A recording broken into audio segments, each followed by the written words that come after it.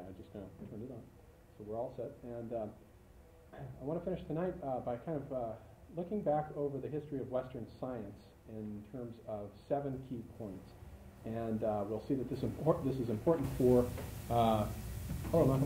with respect to what happened to the animistic conception of the world. And we'll start out initially, at least, by polarizing the animistic vision of the cosmos against the mechanistic vision, and we will see how the rise of the mechanistic vision of science dismantled and devoured the animistic vision, and how we are now coming back to a kind of reversal. Now we are seeing in our culture the animistic is coming back, and it's beginning to absorb the mechanistic through things like the personification of machines and popular culture and Star Wars films and science fiction, HAL 9000, and all of that. We're seeing a kind of remythologization of the mechanistic vision, so that we will end up seeing that the two are not necessarily incompatible with each other.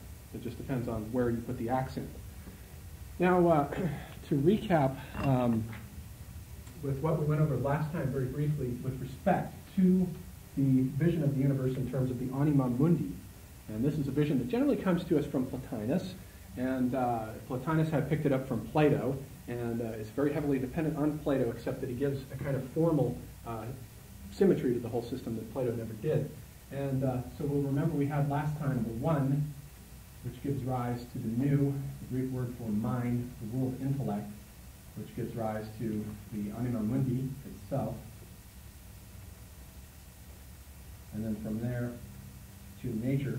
And as we descend this from the one to the created world, we have a movement in terms of material, matter becoming more and more weighty, more and more temporal, less eternal, less perfect, and further removed from the divine as we go down this chain.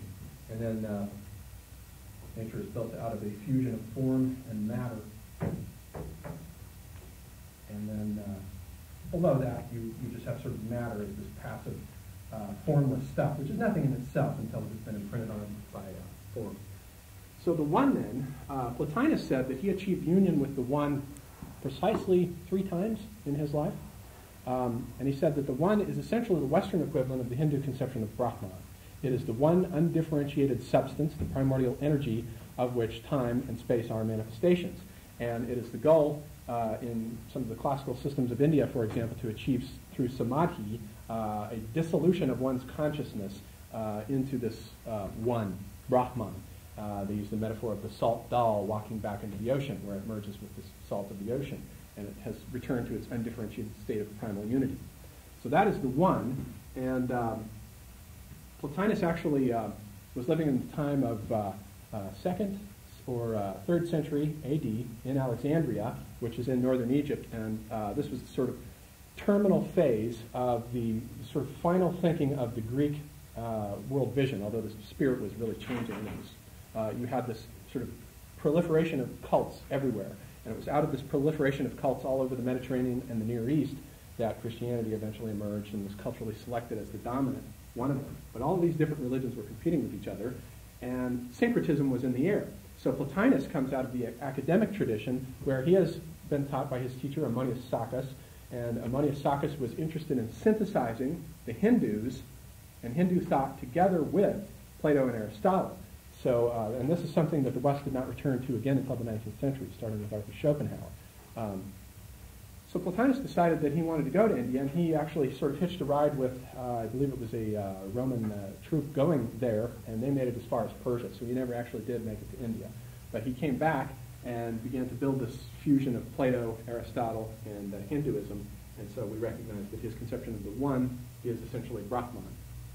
Plato has this conception of the one, but it has a different feel to it. It is the supreme good, and it's a kind of ethical or formal one, and it has very little in common with the Hindu conception of Brahman. But now the one gives rise out of itself, its own substance, to mind.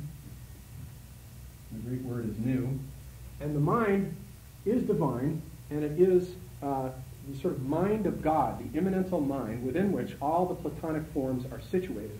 And the Platonic forms are the prototypes for all the earthly forms. Everything that appears in time is a mere shadow copy of these Platonic forms that exist in the divine mind and are the archetypes from out of which the universe grows itself into being. There is no creator here. The universe is pouring forth out of its own abundance its own substance and is creating. So we have mind, and mind is static and absolutely pure and absolutely incorruptible. It is the realm of pure spirit. And the Christians will later then take out the Platonic forms, more or less, and simply insert the angels. So the angels become essentially the Christian equivalent of the Platonic forms that exist within the divine mind. And they situate the divine mind within God himself instead of making the distinction. And then we move, new eventually gives rise then to the realm of causes, which is the Anima Mundi. And the Anima Mundi turns out to be identical. The Anima Mundi is incorruptible but no longer static, it's active. And this is the realm of the spheres, starting with the prima mobile, which is the first cause, a sort of Aristotelian term for the one. And the next sphere down from that is the Empyrean, where in the Christian tradition God sits on his throne. Down from that we have the realm of the fixed stars, the constellations, which were thought to be absolutely unchanging and immutable. And the fixed stars, then we move down into Saturn as the planet uppermost.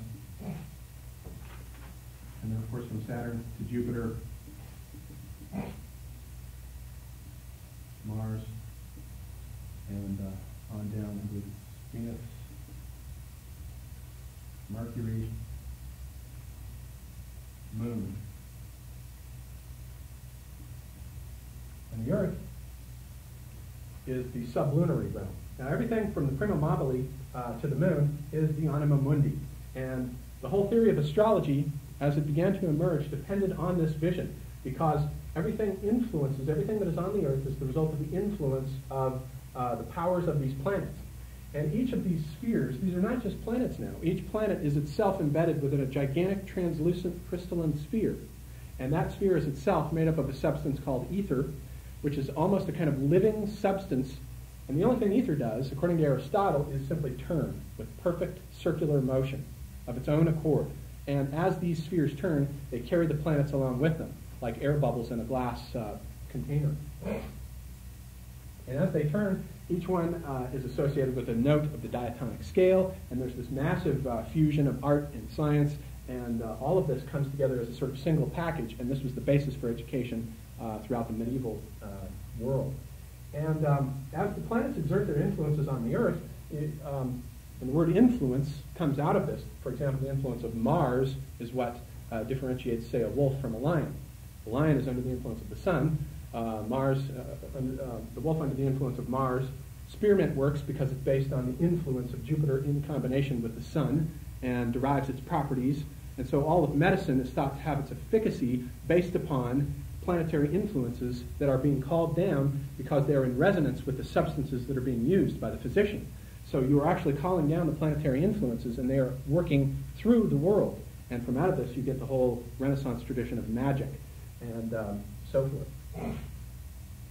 So the Anima Mundi is in constant, perpetual, eternal, undissipated motion. And then down below that we have nature, which now then is the Earth. Nature is based on a fusion of form and matter, and now forms are corruptible. They come into being and they go out of being, and they go out of being when form departs from matter. So everything in the sublunary world is subject to corruption and generation, coming into being and going out of being.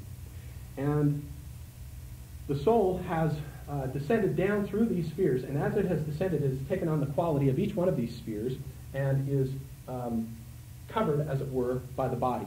And the body occludes its memory of its divine origin, so that the educational system, the Platonic education consists in remembering what your soul knew in the world of the heavenly spheres, and the new, where the pure forms of knowledge were.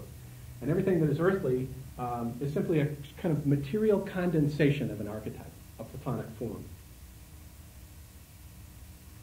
And below that you simply have matter. And as you get into the natural world, you have, this is also known as the Great Chain of Being, and this was the unified vision clear up until the scientific revolution of the Western academic tradition. In terms of the Great Chain of Being, you had at the top of it, on the earthly realm, you had man,